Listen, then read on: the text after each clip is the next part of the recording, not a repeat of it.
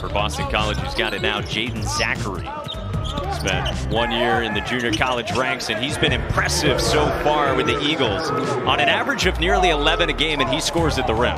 Concede that. He's only had 3 on the year. That's his 4th. You'll live with that. He hits 2 or 3 more, then you make your adjustment on defense. Now that guy can make it. He does, and it's Makai to tie the game. So Boston College, that possession dropped back into their zone, which is a little different than Pitt. Langford banks one in. Bank is open. Far, not many answers for Pitt offensively against Earl Grant's defense. How about the pick from Hugley and the lay-in? The big fella doing it himself. He's having himself a half. And Quinn Post has to stay in with his 3 fouls. Carnick's on the bench, 4 minutes to go. Galloway will trickle from anywhere, and he buries it.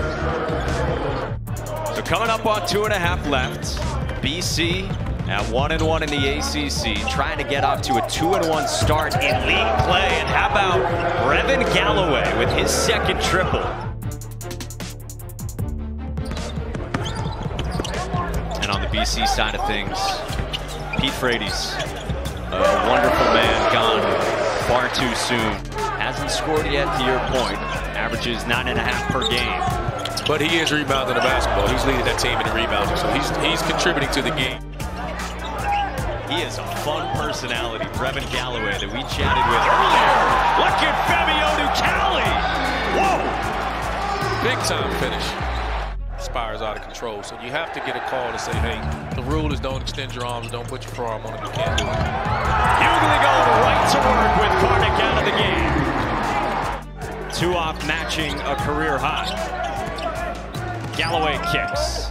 Zachary shot fake. Now the drive. Now the pass. Vanderbilt up and in, and a foul. And therefore he had possession. Yes. So in the backcourt it resets for Pitt to 20. Yes. So Pitt's got it ahead by 2. Hugley's got a new career high, carving out space, tumbling down low. He's got 29. Great block. BC back with it. Galloway moves it. Ashton-Langford for the tie. Hot hands. Hot hand. Bickerstaff, Galloway, and Ashton-Langford out there. It's Makai Ashton-Langford driving to the rim, throws it up, misses, and Pitt wins.